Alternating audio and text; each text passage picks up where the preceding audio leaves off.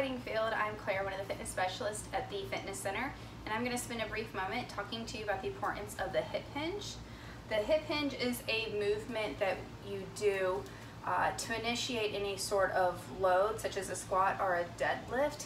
The importance of this movement is that it's going to let the glutes and the hamstrings take on more weight through the eccentric contraction. In other words, a fancy way just to say on the lowering phase of a movement. It allows you to create greater force as you come back up from the ground. So, eccentric loading is when the muscle is lengthening, and concentric as it's shortening, which is what happens in a squat when you come up. The importance of understanding a hip hinge really is going to let a trainer or even yourself know if you are quad dominant. Quad dominant is a fancy way to say that your butts are lazy. We sit primarily in Western culture, we sit at desks, so our glutes are not as strong as they need to be. It's the biggest muscle, it needs to be really strong.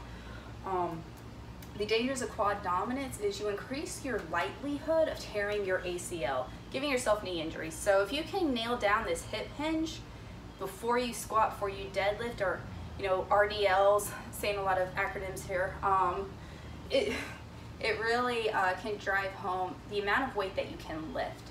So a hip hinge, now that I've said the word over and over, is when your feet are going to be about hip width apart and turning to the side. You are taking your hips and initiating your movement at the hip. So you want to do about the first 10 to 15 degrees of a bend.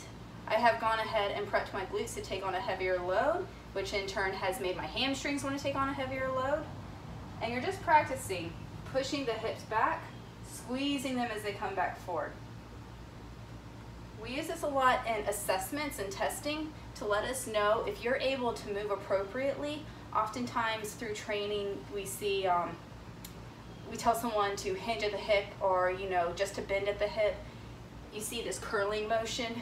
That lets us know that they're quad dominant. The knees move first. They're rounding in what we call the thoracic, or that middle to upper back. It shows some deficiencies that are happening, some communication that's not happening along your body. So master this movement and then move on to everything else. So you're just feet are hip width apart, looking straight ahead, nice alignment throughout the spine, and you're just going to push the hips back. And eventually what that looks in a squat, I got to widen my base a little bit, is I'm spending that first 10 to 15 degrees pushing back and then sitting back into my squat, squeezing as I come up. So push back, come up. And you notice that if you do this, your butt is on fire and your knees don't hurt quite as much. If you want to know if you are capable of doing a hip hinge or want more tips on how to train this, please reach out to us. We have a new trainer. His name is Gary. He'll be speaking later on this week about running, which is going to be pretty awesome. Give us a call, 850-623-7412.